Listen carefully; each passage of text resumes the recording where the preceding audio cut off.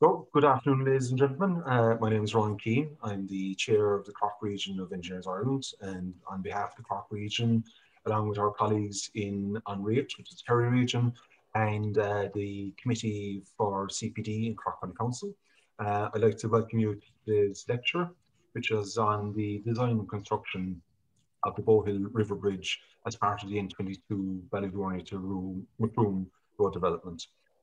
Before we start, I'd like to draw your attention to the Q&A button at the bottom of the screen.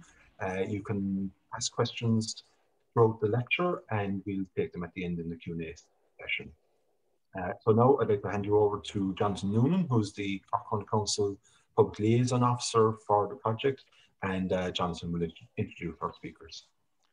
Thanks, Ronan. I suppose before I introduce the speakers today, I'd just like to state on behalf of Cork County Council, we're delighted to have achieved such a milestone, the longest structure on the job.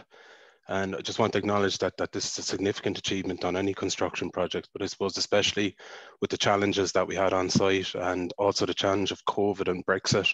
And I'd just like to acknowledge the cooperation between Cork County Council, Jons, Craddock JV, and the TII Structures Department in particular. So I suppose we'll move on to the next slide, and I'll just go through the speakers. We have John Killen, who's Projects Director for Jons Craddock Joint Venture. We have Martin Bosak, who's Structures Lead with Barry Transportation. And then we'll be moving on to Brian Cournane, who's Construction Section Manager for Jons Craddock. I suppose just to go through the agenda for today. John Killen will give us an overview of the project as well as a background to the Bohill Bridge itself. And then we're just going to show you a very brief animation. It's just for illustration purposes only, which will give you an outline of the overall structure. And then Martin from Barry Transportation will go through the detailed design of the structure. And then we'll hand over to Brian, who will deal with the construction stage, the logistics of getting the beams to site and how it was put in place. And at the end of that, we'll have a questions and answer session, and we're hoping that the questions will be as hard as possible. So I'll hand over to John Killen, who will talk about the overview of the project. Okay, good afternoon. Just supposed to give you a summary of the overview of the key parameters in the project. The Baile Bhuirne Macroom bypass is a 22-kilometre long mainline 2.2+2 carriageway, including 4 main junctions. And there's 4 major river crossings, and there's 40 local road and junction and access crossings. So there's a high number of bridges along the length of the 22 kilometres. I think it averages out nearly a structure every 200 metres if you average them out. They're high density. One of the big challenges of the project is that it's a very sensitive ecological habitat, which along sort of, we've got freshwater permmussel, Kerry slug, along to other protected species along the road. So as along the job, it's a challenging topography that it's sort of, somebody described it when they came to visit as moonscape. Sort of on the eastern side, you've got the sort of flatter pasture lands, but halfway along the line as you go west, with the West Cork sort of rocky terrain. The ground conditions is predominantly silt with gravels overlay and rock, which leads to very high flood risks. But half the job is running along the Slan River Valley. So there's a very flash flood scenario event happens. You can see the structures on the job. There's 44 bridges, including 4 large river bridges. The one the guys are going to talk about today is the Bohill Bridge. It's the largest, 120 metre span, 122 metre span.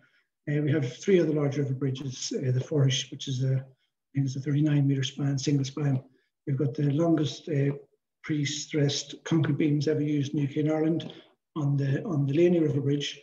They're 49.9 metres long, and we have a 2-span 100-metre bridge on the Slan River Bridge as well. On top of that, then we've got 59 large culverts. Some of the culverts are large structures in themselves. They're 60 metres long, some of them are 5.5 metres wide and 4 metres high. Some of them are designed as in situ portals, so they're major structures in their own right. And we've got 7 retaining wall structures. Some of them, the site is quite confined, and then with the difficult topography, there's a need for some reinforced retaining walls for holding side roads. And then there's a lot of ESB high voltage pylons that have to be retained. The roadworks have to be retained around those as well. So again, there's 110 structures on the project. The earthworks, there's a total earthworks volume of 2.7 million cube. There's a bit of double handling required due to the nature of the amount of bridges preventing access. So that probably goes over 3 million quite quickly. And the rock volume is probably the biggest sort of feature in the job is 1.25 million cube of rock. The program was 39-month program, November 2019 to February 2023. We were barely started the job when obviously the COVID scenario hit.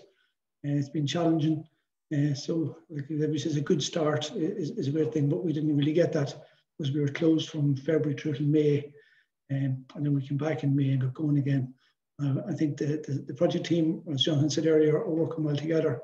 Cork County Council, Barry Transportation, Macroom, to sort of make back the bad start, and we're gaining ground every month as we go.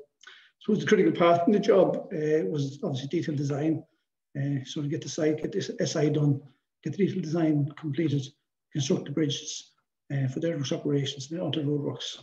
I suppose this is best exemplified at the Bohill Bridge in Cut 1. This is sort of an elevation and plan view of the entire 22-kilometre section. So you can see where my cursor is here and the topography we're dealing with. And on the second line here, you can see the number of structures. These are all structures. I've got it below up on the next tab. I'll show you more clearly. On the eastern end here, we've a Salan Valley, and we have about 11 structures along here to construct to get us hauling of this cut 10 and 11 down into this valley here. So it was a major constraint was to get the mountain bridge designed in time to get them constructed and then the earthworks moving. The next slide I'll show you is this area here I've blown up, which gives you a better profile of it. This is the Bohill River Bridge, the bridge that Lad's going to talk about today.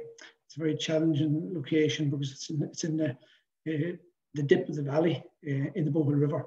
And the Bohill River is freshwater pearl mussel habitat. And there's also a Kerry slug habitat, which is a protected species in the scheme. This is Cut 1 here, and Cut 1 has got about 880,000 cube in it. Had to cross the valley and be placed the whole way down as far as this land bridge here. So that was probably the critical problem here, was to get the Bohill Bridge built, so we get the 880,000 cube hauled. There's about 120,000 cube placed here, and the balance was hauled down through here. I suppose another few things to pick up here. You can see here there's ESB pylons, 110 kVA, crisscrossing the site, and that was another constraint that was we managed on the Bohill Bridge. So to talk about the Bohill Bridge, it was a combination of a lot of different parties. Obviously John Craddock was the main contractor, Barry the lead designer, there'd been Martin Bosak, Pondio with a temporary works design checker for the main structure, and he also did the temporary works design checker for the temporary works. GDG with a geotech checker for the main works, and he also served as temporary works checker for the temporary works. AGL Consultant did the temporary pier foundation geotechnical design. MRG did their temporary works design for pier formwork and launch platforms, and SLR were ecological consultants on the job. And Takadi with a steel fabricator, and obviously did the shop drawings and any temporary designs for erection and assembly. And Mammouth were a launch partner. We engaged with Takadi and Mammouth at the time of tender, and we involved them at the early stage, and they worked through the whole design process. It was all coordinated by Martin Heffernan, consultant who acted as our design coordinator, and obviously temporary works checker. I suppose the Bohill River Bridge, the constraints, we sort of had to look at when we had time of tender. I was involved personally at that particular point. And the planning is a two-span structure, but looking at the topography and the land available, there wasn't really many more options. I'll show you that in the drawing in a minute. But we did put in a temporary pier. So there was probably the thought that you could run for a three-span structure. But at the time of planning, we went with the two-span structure. So that brought us to a steel beam for 80 metre. It's an 80 metre and a 40 metre two-span. So the 80 metre span, let's say the steel beam. And there wasn't facility for any extratus or for any other enhancements for height. Ecological habitat, no more the rest of the project. It was a key element to be considered in the construction of the bridge. The freshwater repair muscle is present immediately downstream of the bridge, and the bridge is built over the Bohill Bridge, the Bohill River, and the Kerry Slug habitat is all around the works area. You'll see on the next drawing the 110 kVA HV power line. There's an overhead running parallel to the bridge, very close, and there's an underground running underneath the bridge, feeding the wind farm. There's existing road access for ESB and landowners had to be maintained. The ground conditions, again, this is gravel over rock, and there's a big flood risk. Some of the drawings I'll show you in a minute and photographs, the Bohill can look quite a small river at times, but the ground we're working on could flood over a metre when there's a flash flood. And there was limited site access to the site. So really coming from the west, you would have to come over cut 1 that wasn't accessible.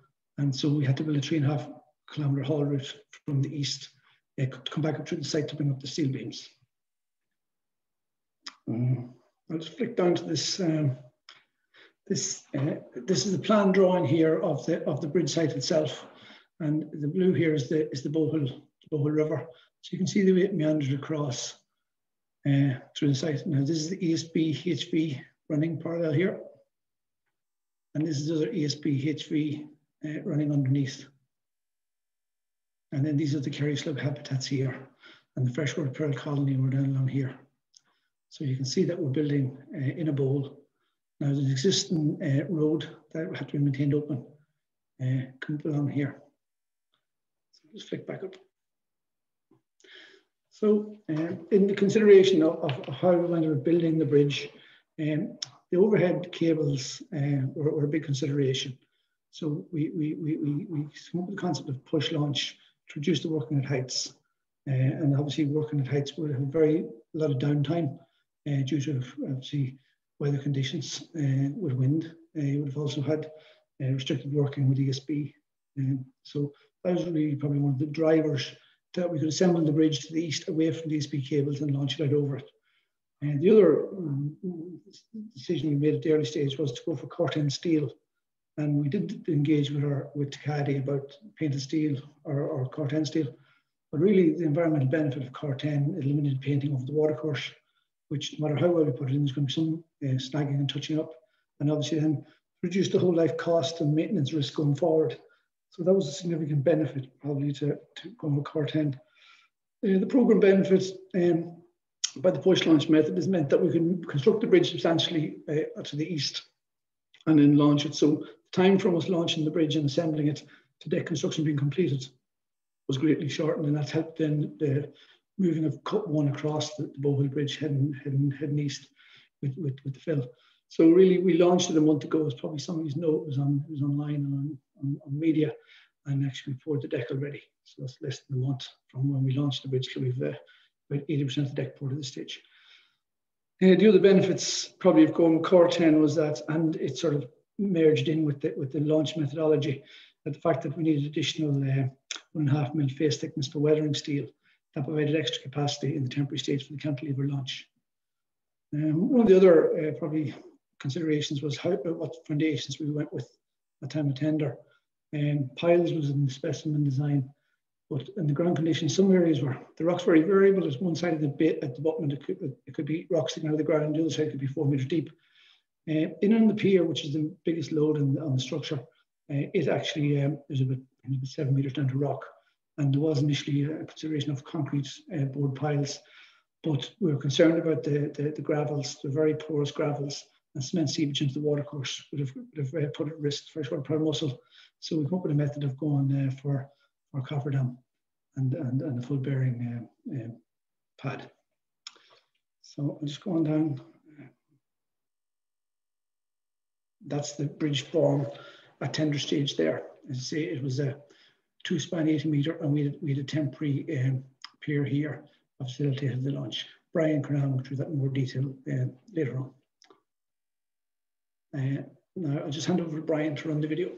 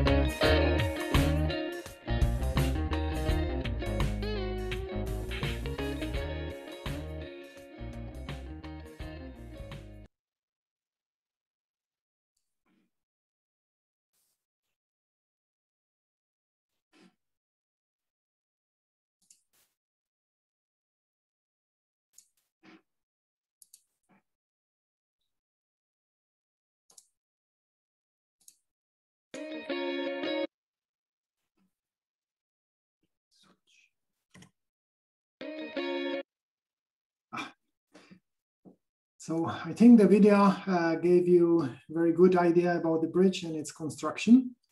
Now, let me provide you with a little bit of information about the design. I would start with the overview of the history, basically how the design in its current form evolved through different project stages. And that can provide you a little bit of context of the design itself. So when we started working on the tender design, baseline was the specimen design. The specimen design was in fact fairly prescriptive. It specified the span lengths, the form and shape of the pier, the profile of the girders. And there were two main reasons for that. First was the aesthetics of the bridge, how it should look like and how it should carry on that appearance through different stages to the final finished construction. The second reason was related to constraints. John already mentioned some of them: environmental constraints, proximity of utilities, restricted access. So these were drivers of the conditions related to the design. But otherwise, the bridge itself was fairly standard structural form, 3 pairs of girders of curved profile. When we worked on the tender design, it became clear that constraints present at site, they would drive the design itself. So that's why the push launch construction method was adopted. And that led to first change in the actual structural form. We switched from variable girder depth, from curved girders to constant girder depth, because that was suitable for push launch. But otherwise, we still kept the 3 pairs of girders for the tender. We also added the temporary pier, which is in fact spanning the river, creating some sort of a goal post to provide support for the push launch. And in order to meet or to keep with the aesthetic requirements, we introduced those curved fascia panels, which mimic the curved girder in the previous stage in the specimen design. Moving on further in the detailed design, it brought further refinements in the design of the structure. The main refinement or change was change of the form from multi-girder, from 3 pairs of girders into a ladder deck arrangement, so pair of widely spaced larger girders, because that's the most efficient and suitable form for the selected construction through the push launch. And we also made some refinements in construction sequence in order to make the design of the girder as efficient as possible. Here on this slide, you can see the basic bridge information and also its full name. It's Bohill River Bridge and Kappa Underbridge combined. So you can see that the full name of the structure is almost as long as its main span. But on the following slides, I will share with you some key aspects of the design itself. The main girder design. Main challenge we were facing in the detailed design was to keep the girder sizes or plate sizes within the maximum allowable dimensions. That meant that we adopted maximum plate thickness 80 mil. That was for meeting the requirements for fracture toughness. And it also meant to limit the size or the width of the flange to about 1800 mil, because that allows the maximum outstand size to keep the flange as designed as class 2. And by applying certain tweaks in the design, we were able to achieve that. In order to optimize the total weight of the steelwork, we split the total length of the girder into 6 separate sections, as you can highlight it here, which each section is having its own dimensions of plates, thicknesses of plates, as well as of width of flanges. And as mentioned previously by John, the contractor proposed to use weathering steel that carries additional requirement to allow for corrosion.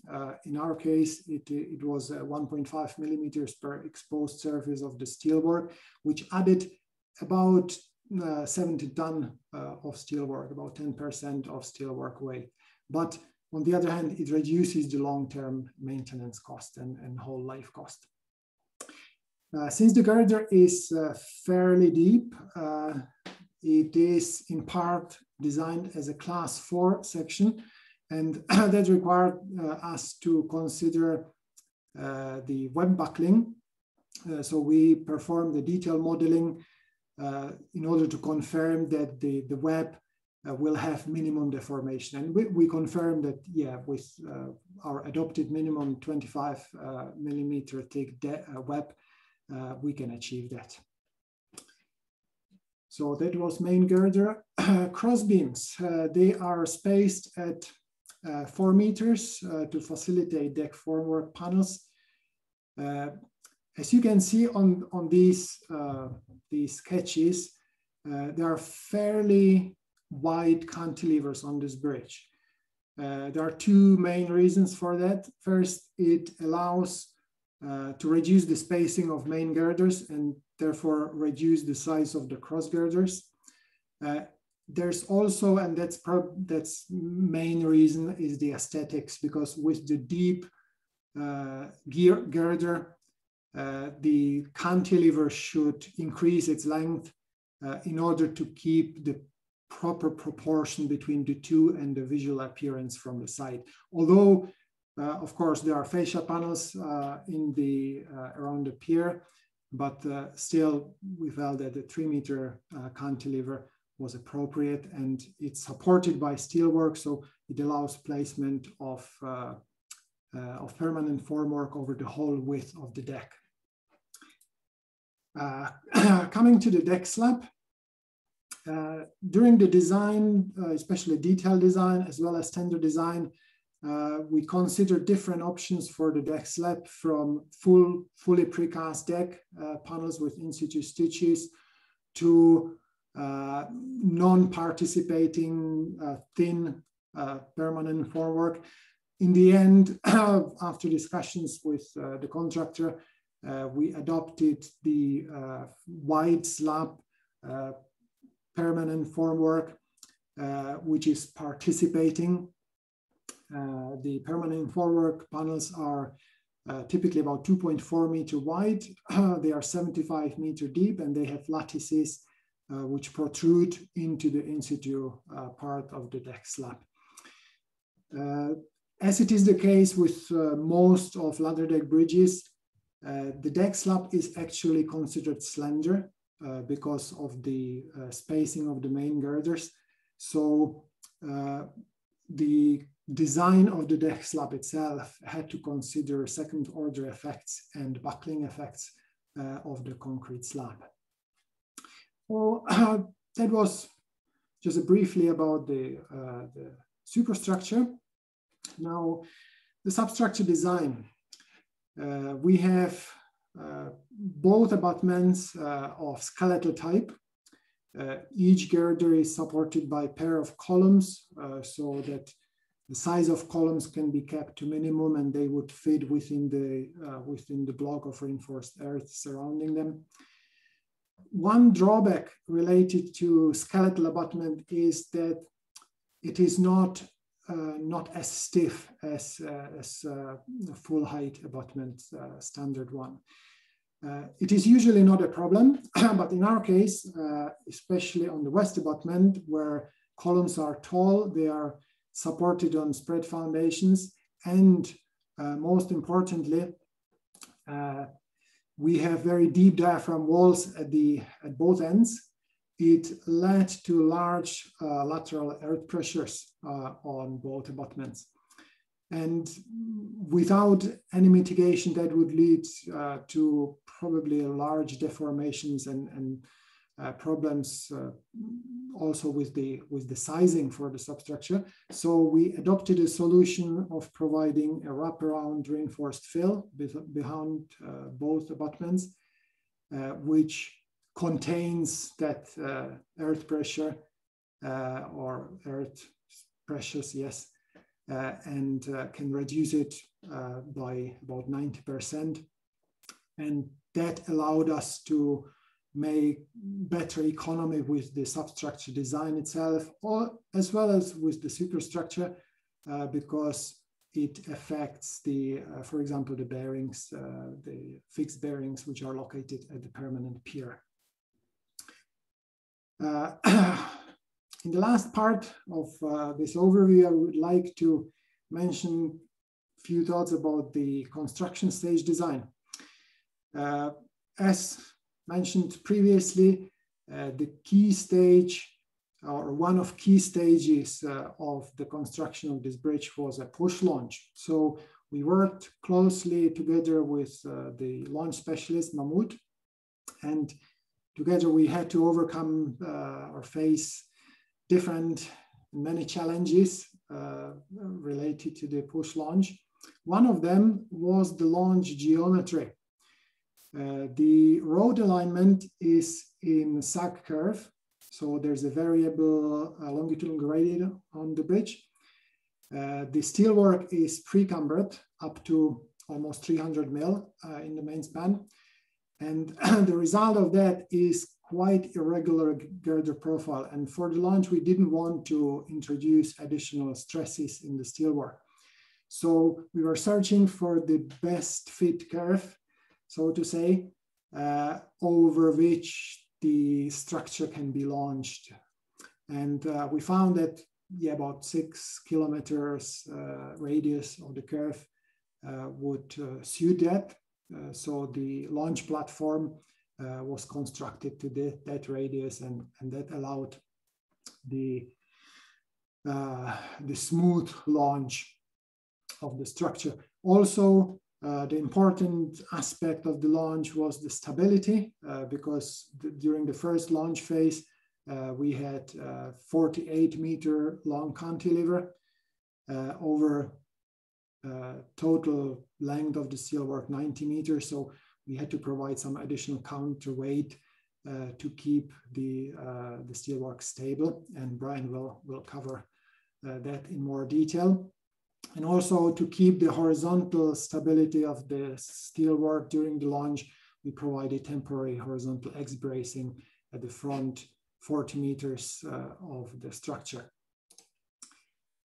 Another key construction stage is the removal of temporary supports.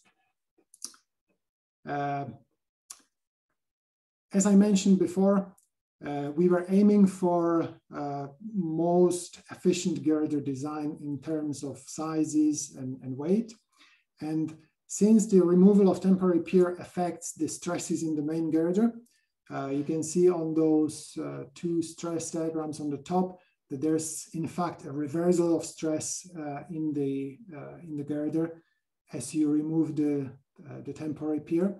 So we specified that the temporary pier will be removed after the deck is finished and when the full composite section is effective. That reduces the stress in the main girder.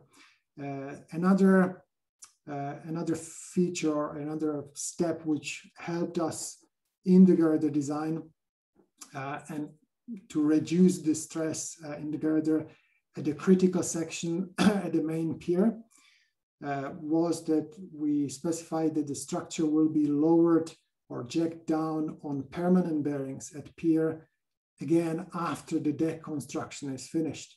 And again, that will lead to sort of a stress reversal or stress reduction in that highly stressed area, about 10% reduction. And altogether, this allowed us to make the main girder work. So this covers main aspects of the design. And now I hand over to Brian Cournane, construction manager, who will talk more about the actual construction. Thank you, Martin. Just briefly talk through the different stages of the construction. So we started off with the foundations, so at the east and the west abutment, then followed on with the pier foundations. Then work commenced on the substructure, on the skeletal abutment columns and the reinforced earth panels. And then to the east side, then we received delivery of the steel and started the on-site assembly works of the steel for the structure. Following on then the launch itself. So the launch itself was done in 2 stages. So the structure, 90 meters of structure was assembled first and then launched as far as the permanent pier, with the remaining 31 meters of the structure added on at the end, and then completed the second launch, launching the structure to the west abutment. Following on that, the deck works for the superstructure, the final placement of the permanent precast panels, and then the in situ section of the pour for the deck on top. So the foundation, so the abutment foundation construction itself, so that the works there commenced last August, in August 2020. Firstly, starting off on the east abutment, then followed on to the west abutment.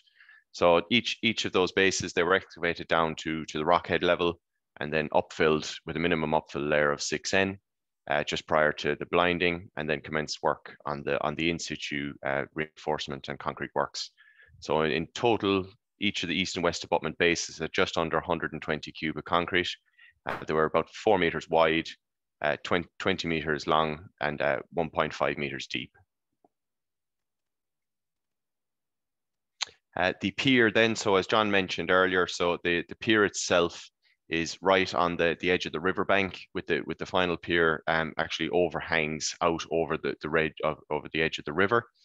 So for this reason, we decided to install a sealed cofferdam at this location. So the cofferdam was commenced in September last year as well.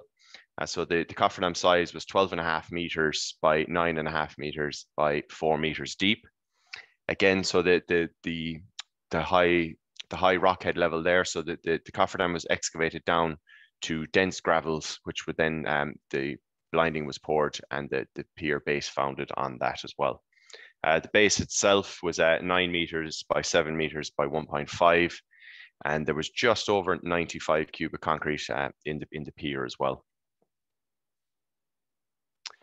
The substructure then, so as Martin touched on earlier, so the substructure consisted of the skeletal abutments, and there was 1 meter diameter columns at the east abutment and 900 mil diameter columns at the west. So the permanent pier then, so the permanent pier was particularly challenging due to the shape of it.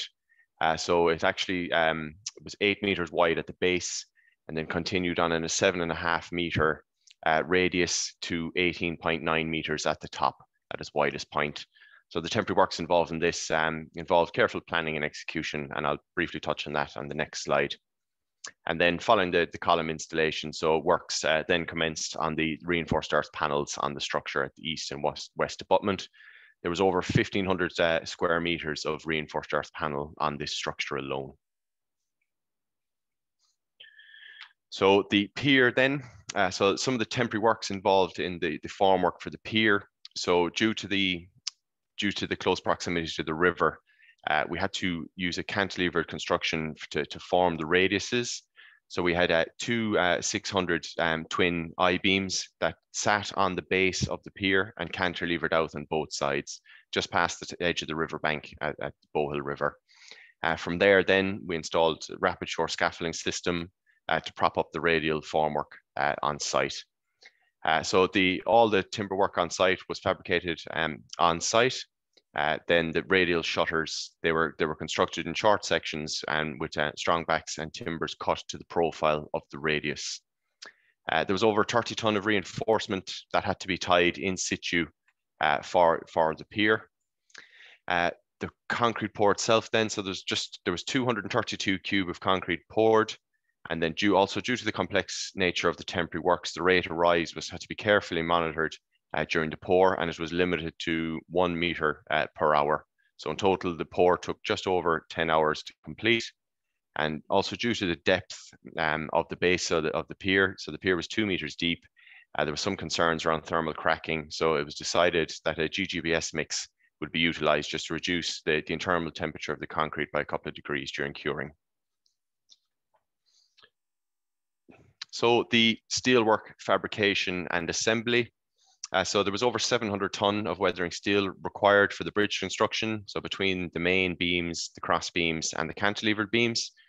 So the steel itself was supplied, manufactured and then assembled on site by our specialist subcontractor Caddy. So the steel was fabricated into Caddy's facility in Seville, which is in the south of Spain, and then transported from Seville to the Port of Cork at Ringaskiddy at the end of January 2021. You can see there in the photos on the top left, that's the trial assembly of the structure into Caddy's facility in Seville, and then the subsequent delivery at Ringaskiddy being unloaded. The 8 main girders then, so the bridge was broken down into 4 modules. So we had 8 main girders. They were over 30 metres in length and just under 4 metres wide. So the beams had to be transported on their side, and they were transported to site from Ringaskiddy at night under escort. The works then, they commenced then on site with the assembly. So I'll show you a very brief video just to give you a scale of the beams. So these are the beams coming through Macroom town. So those of you that will be familiar with Macroom town, there's a couple of bends there by Macroom Castle, and then just as you come over the bridge over the River Salan in Macroom town. So it does give you a scale of, it gives you a view of the size of the beams. As you can see, they're quite wide when they're turned on their side. And they had to negotiate some tight turns coming through Macroom, and then further west out towards the bends on the way to Baile Bhuirne as well, by final delivery onto site at Toon Lane.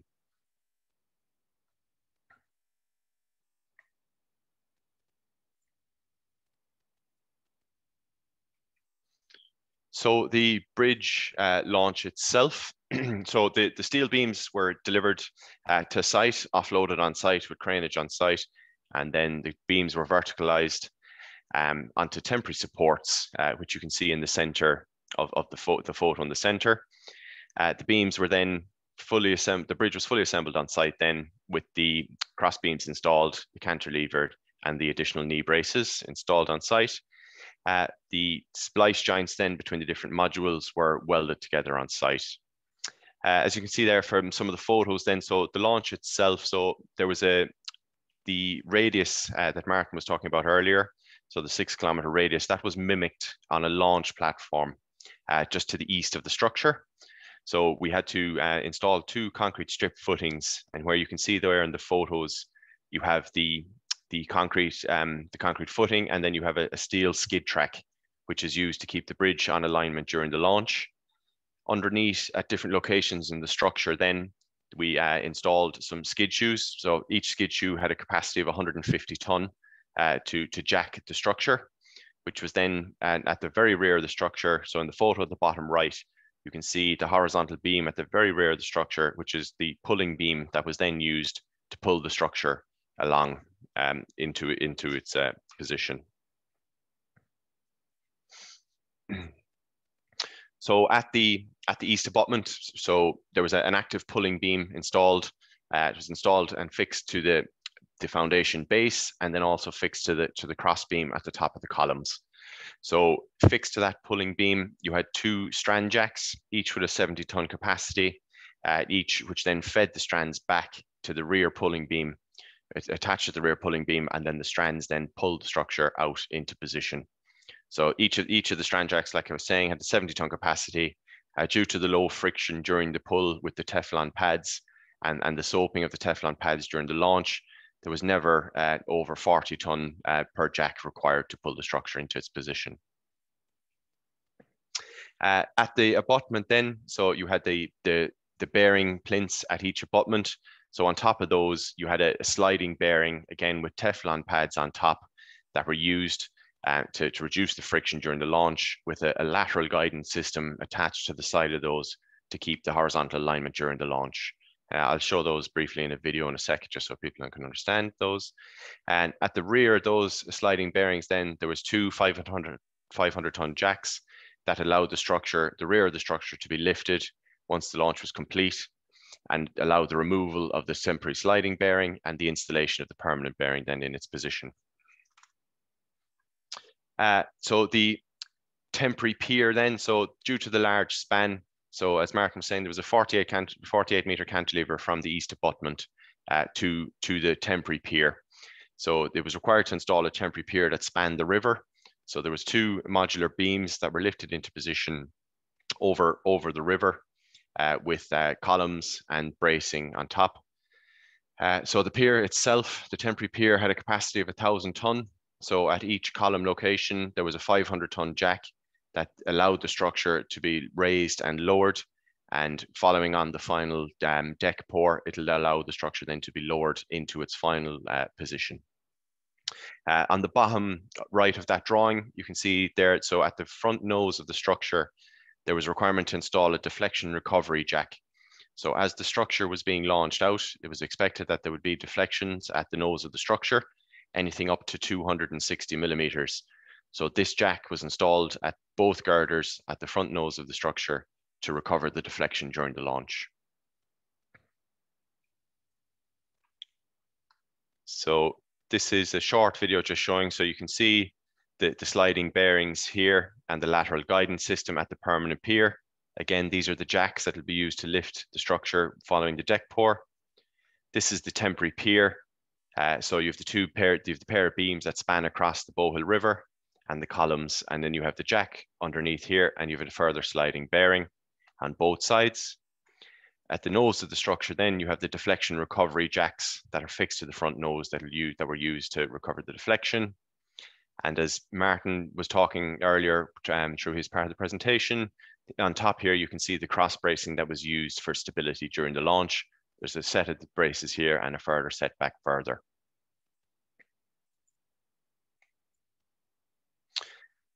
So this is an overview of the structure in position. So you can see the permanent precast formwork slabs. And furthermore here, we had a section of the deck that was poured prior to the first launch to give the additional counterweight it needed to the rear of the structure during the launch. Careful consideration and planning went into this section of the deck. So this section of the deck that was poured, this 10-meter section, actually spans over the existing local road, thus negating the need to carry out any further works over the local road following on from that. So the permanent formwork panels are placed there, and then final positioning of those formwork panels after the launch on the western end of the structure.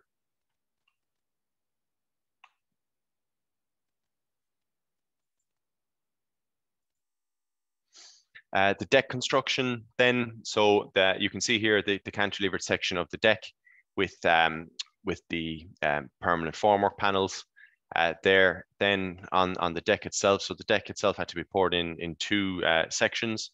So we've continued on site currently. We have poured, as John was saying earlier, 80% of the deck at the minute, with this section being poured, that section of the deck being poured, this section. Following on from that, then we'll pour the section of the deck over the permanent pier and over the temporary pier. So I suppose just on the permanent formwork panels, there was just under 200 permanent formwork panels required for the deck. The deck itself is 250 mil thick, with 75 mil being the precast panel and 175 of the in situ section of the deck. Total area of the deck was just over 2,200 square meters and required 435 cube of concrete to be poured on the deck. The total in situ concrete requirements on the site are just over 1,500 cubic meters, with just over 300 ton of reinforcement also required for the structure. Okay, thank you. Thanks very much, Brian. Also to Martin and John, excellent presentation. I'm lucky enough to be working on that project as well. You know, and it's absolutely a great achievement as part of a obviously a much larger project. So look, folks, I see there's a couple of questions have come in already. Down at the bottom of your screens, there's the Q&A button, so you can ask questions using that. I am conscious that this is a lunchtime lecture, so we'll probably just take a few questions and kind of wrap up. Then maybe coming up to 2 o'clock, you know, so that people can get back to their day jobs. So I might hand over there to Jonathan, who's going to go through the questions first. Thanks, Ronan. We have a lot of questions, so we might not get to all of them. But I suppose the first question is, what is the design life of the structure, and has this been factored in with the weathering steel? So, Martin, you might take that one. Yeah, sure. The bridge design is done to Eurocodes, so that requires a minimum 120-year design life, and that allowance for corrosion 1.5 mil per surface, that should allow required lifespan, yeah, over 100 years. Okay, and we have one, I suppose it's a general question just with respect to all structures on the job. I noticed that there's new bridges in Macroom have black paint on them. What is the reason for this? Yeah, that's probably the waterproofing to the substructure elements that people are seeing if they're going past them, the back of abutments and bases. There's no colouring on the beams or any exposed concrete. Okay, and then this one's probably from Merton again. Was efficient use made of the rear ballast steel, Merton? Yeah, well, theoretically, the steelwork would be stable even without the section of the deck poured. But to provide additional margin of safety, and also, as Brian mentioned, it brought additional advantage of pouring that in advance, that that section is over the existing road, so there are less issues with working over the road. And we just have another question there. When do you anticipate you're going to be able to haul over the structure and take the material from cut 1? I suppose, Brian, do you want to pick that one there? Yeah. So the key milestone of the project, as John was explaining earlier, is to get across cut 1. So from mid-June, the reinforced earth will be complete, and the deck will be able to be hauled over by construction traffic. Okay, and then a specific question to, I suppose, to Martin in particular. Was the steel used high tensile steel, or was it mild? And what is the deflection allowed on the steel structure? Well, the reinforcement is high tensile steel, 500 megapascals standard reinforcement. The main steel work is S355 steel, so 350 megapascals strength. That's fairly standard, and I'd say 90% of bridge structures in the UK and Ireland would be S355. Okay, we have another question. How is the interface with the Kerry slug managed? We might have that one to John Killen. Well, it's managed with our environmental manager, Niall Gibbons, on the project, and our consultant SLR, engaged with the Kerry slug group. There's Evan Morkins has been. It's part of a long-term translocation plan along the scheme. Probably one of the constraints in the project is that the site was narrow, but then there was another area taken along 3/4 of the site along the strip of the boundary as a translocation for Kerry slug. So there's an ongoing long-term project to translocate Kerry slug that we're probably coming in a small part of it for our 3-year period. So it is commenced prior to us starting work, and it'll be ongoing after we finish works. And we have another question there with respect to regulating course and in the deck surfacing. And is there a specific sequence to manage deflections in the concrete pour?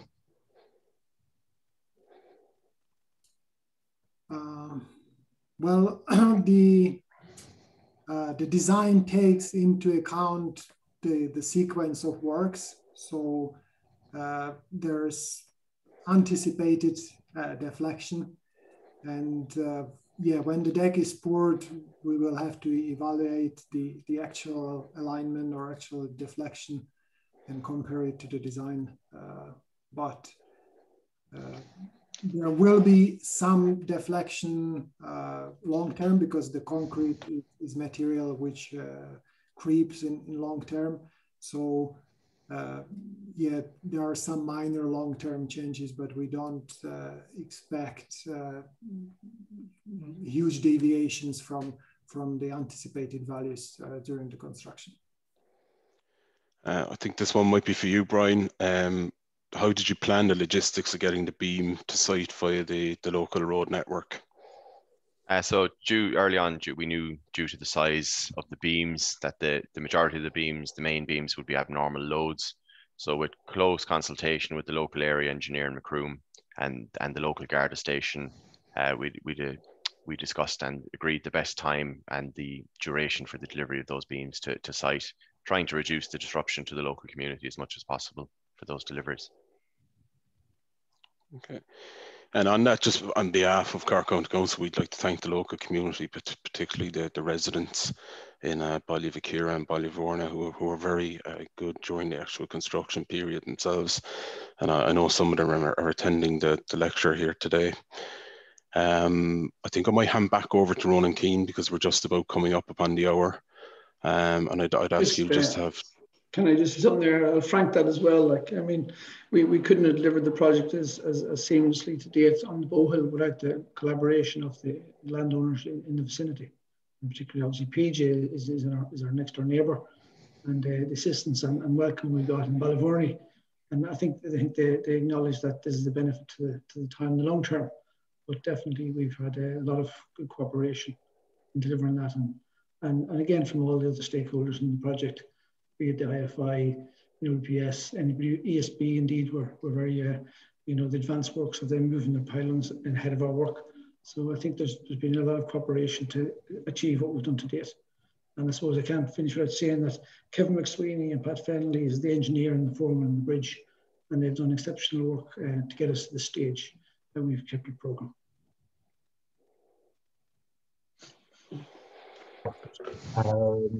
So folks, apologies now to anybody whose questions we didn't get to, but again, the fact is, a lunchtime lecture, we're a bit more constrained on time. There's obviously huge interest in the topic. We had nearly 400 attendees at it, which is a huge number, and a large number of questions as well, which kind of is an indication of the engagement from the audience. Unfortunately, while the virtual platform allows us to go at lunchtime and to reach a larger audience, it doesn't allow the traditional round of applause in appreciation for our speakers.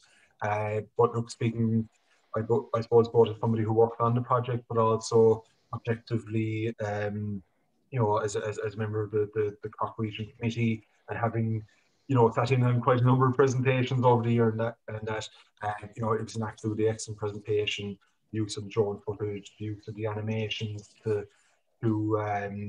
illustrate various points is very, very good. So once again, I'd like to thank Martin, John and Brian, our main speakers, and also Jonathan Noonan for emceeing the event. So look, folks, without further ado, I will draw the event to a close and wish you all a pleasant day. Thank you very much.